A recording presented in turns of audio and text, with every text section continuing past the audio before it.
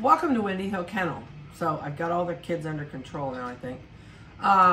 This is December the 6th, and we're downstairs this morning with Brook's litter. They were born on the 1st, so they're 5 days old. They're doing super good. There are 10 of these little munchkins. She blew our mind when she had 10.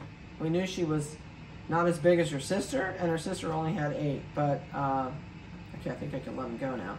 So a couple things with this litter. We'll do videos every single week. I do not do pictures every week. So we're gonna put pictures on today. Well, I'm gonna take them today. If I get time, I'll get them on today so you can see all their baby pictures. And then about 3 weeks old, when their eyes are open really good, we'll put some new videos on, or new pictures on, I should say. And I'll put pictures on again about 6 weeks old. Other than that, we do videos every week. I think it's nicer. You can see them more almost in real time. And I'm always available for calls and questions if you have, time. If you're a super long distance, we can do FaceTime. So there's a couple other options if you want to see something, up close more so when you call me. Then my mind's just not saying this right. So anyway, we can FaceTime if you need to see a puppy closer if you can't make it here to see something. A lot of people never grace my doorstep. They buy them from the videos and the pictures. But if you want to see it closer, it's foolish to drive 3 hours to come spend 10 minutes and see them, unless you really want to, and then that's okay. But I can't let you handle them and pet them, which a lot of people think I should. And I just can't. There's too big a chance of disease being brought in because they haven't had any of their shots, and they really aren't immune to parvo until about 16 weeks old. So, with that being said, if you're a first-time viewer with us on YouTube, please hit the submit button or the subscribe button, and it will let you know every single time I post a video. My mouth and brain just are not clicking together today. Let's see, what else can I tell you? We're gonna do their tails, or their nails and dew claws. Tails and dew claws were done at 4 days old, so that's finished. We cut their nails. Well, they're gonna get their nails cut today because these little nails are like daggers. They're just sticking to everything. So we're gonna cut nails today. We'll do a bath when they're 2 weeks old, when their eyes open. She said, okay, I'm done, I'm leaving. And we scoop the hair out of their eyes too, starting at about 2 weeks old, because their hair grows right back in their eyes, and that's what makes them tear and get nasty looking. So we'll do that and keep that up to date so they stay clean and fresh. We also do a hygiene clip about every 2 weeks with these guys. So they'll get a bath every single week. They'll also be used to clippers, and they'll be totally desensitized to clippers when they go home, because they're on the groom table at least once a week, just to be handled and have the clippers run on them and that type thing. So let's get started. So the pics of the litter are given in the order you're on the list, and I think there's just like 3 people on there. So if those 3 people pick fairly quickly, we're gonna just mark them available to the general public, so there won't really be a waiting list. So right now we have 4 boys and 6 girls. And when I say right now, we don't expect that to change. But this morning we've got them down here in the order they should be in. All right, let's see if this is gonna work. Nothing else is working right this morning, so it's a Monday on a Tuesday. We're gonna start with the girls. This is the littlest one in the litter. All right, which I don't know why she's little. Mom and Dad sure aren't. But with this many puppies, you always have small puppies at birth. 8846 is her microchip number. She's got a little bit of white dot on her head. She's got really pretty chocolate spots. She's got white on her toes, white on her back toes, and I think she's got a pretty big white chest. She's got a white tuxedo chest and a little bit of a white chin. All right, she is 9.4 ounces. I know, I'm sorry, you're back down. There you go. And you guys cannot moonwalk backwards. All right, this is a dark chocolate female with lots of gingerbread. I'm gonna hold her upside down here to let you see her feet are white on the back, Feet are white on the front. I've discovered it's easier to do it this way than try and make her hold them up the right way. She's got huge white tuxedo chest. She's got white on her chin. This leg looks like somebody dipped her in the paint up halfway. And you can see these toenails. If I put them against this puppy, dark puppy, they look like little daggers. So we're gonna cut those little daggers off this morning.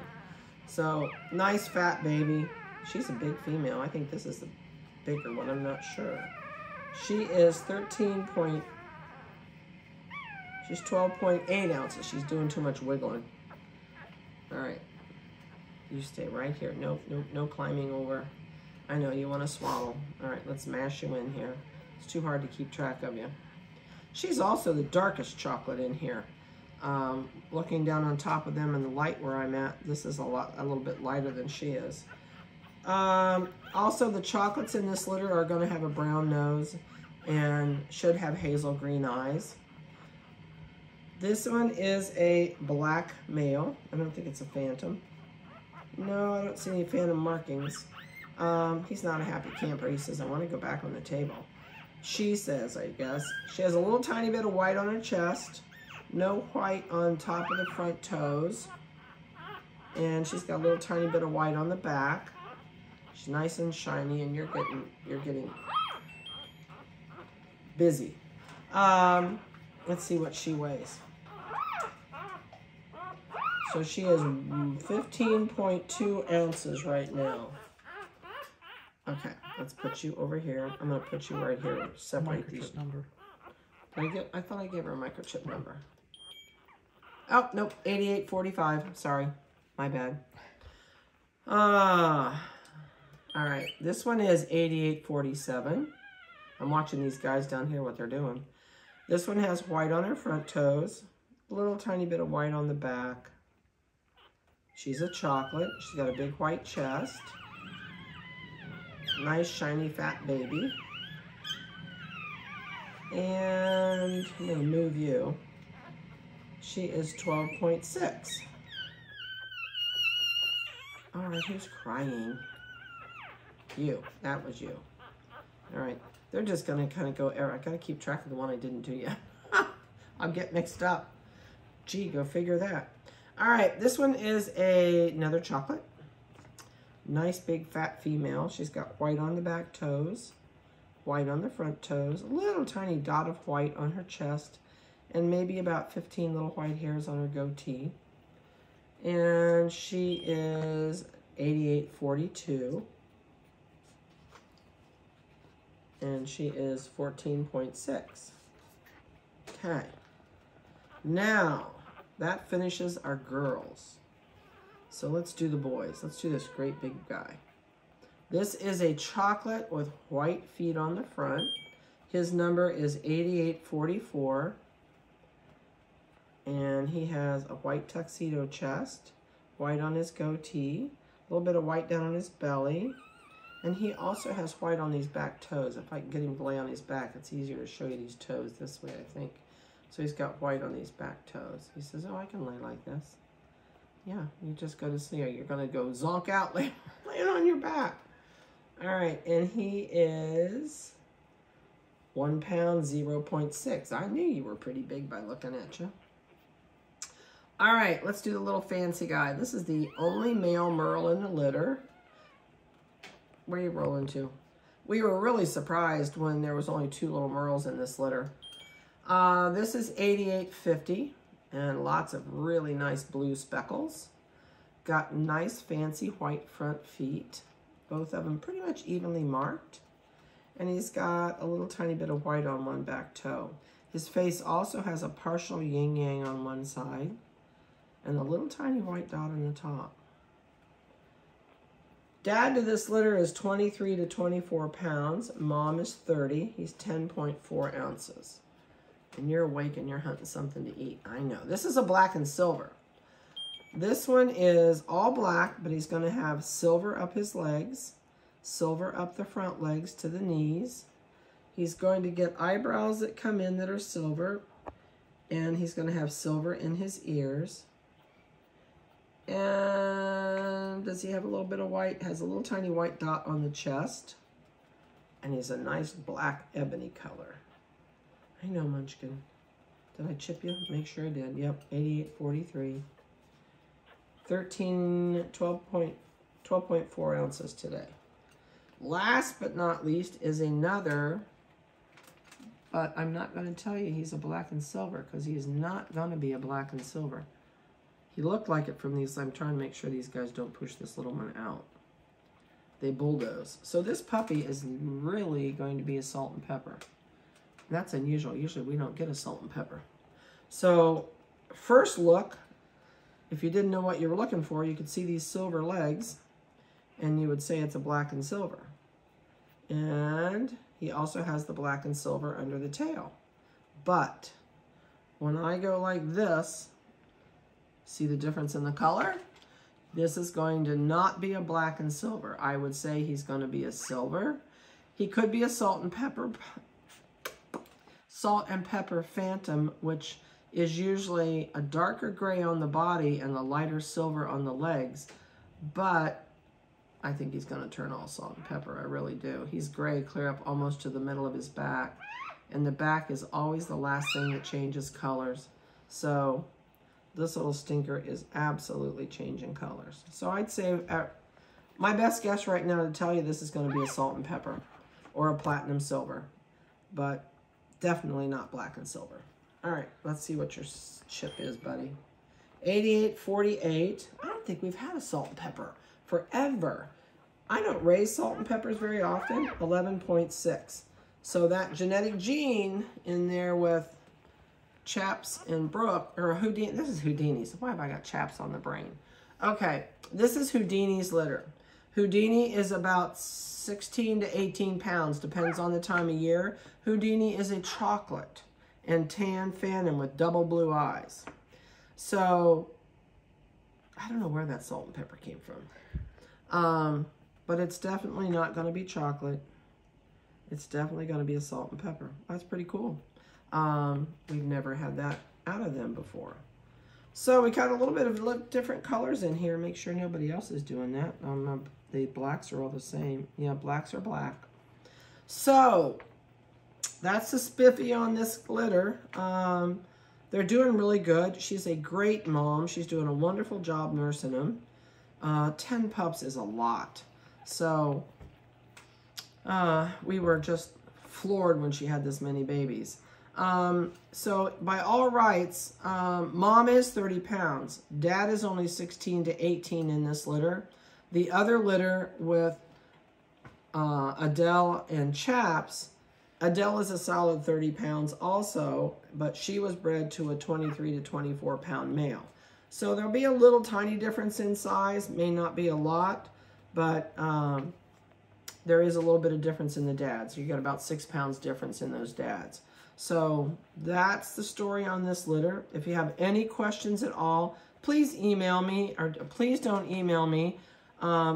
Shoot me a text or give me a call. My cell phone number will be under the video, and it's also on the website. If you go to our home page of the website, if you don't know anything about us, you can look up, there's pictures of our home, our kennel, we're on Google Earth. So our Google map is also on the home page. And also, if you don't know anything about us, I know it is scary to buy on the internet. So there's a great place I'm going to tell you to go to. I don't have time to do my Facebook page, but there's some clients of ours that started a Facebook page, I don't know, probably 4 years ago now maybe. And it's called Wendy Hill Schnoodle Pup Parents. Not puppy, just pup parents. Wendy Hill Schnoodle Pup Parents. It's on Facebook. So when you look them up on Facebook, you'll know you're on the right spot when it has a really pretty blue outline of Ohio. Kind of like I guess the whole map of Ohio is blue. And there's a black and white schnoodle on that, embedded in there on the map of Ohio.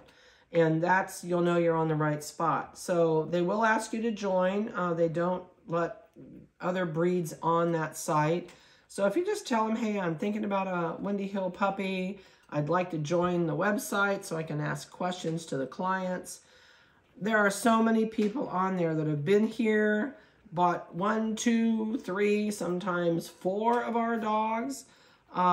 It's a great place to ask anything about us you want to ask. You're not going to offend me at all. You can ask about the conditions, our dogs, our facility. If we're honest, you name it. You can ask it and they'll all be glad to answer you back. So take advantage of that site if you've never seen it. And if you do buy a puppy from us, please post there. You will have so much interactions with other people from your litter. It's fun to keep a track of other people's puppies and the same litter you're from and see how they're doing and see if anybody's got any training tips if you're having issues. And you can always call us too, and we'll be glad to help you out with anything we can. So, that being said, I'm out of here. I've got a client due in here this morning, but I wanted to get this started up, loading to the website. Call me if you have questions. Please don't email me. This time of year, with as busy as we are right now, I just am afraid I'll miss your email and you'll be upset I didn't get back to you. So text me or call me. I don't mind either way. You can reach me till 9 o'clock at night Eastern Standard Time. And then you can still call me in the middle of the night and leave a message or a text because my phone automatically shuts off at 9 o'clock. So have a great week, a blessed one. Stay safe, and we'll talk to you soon.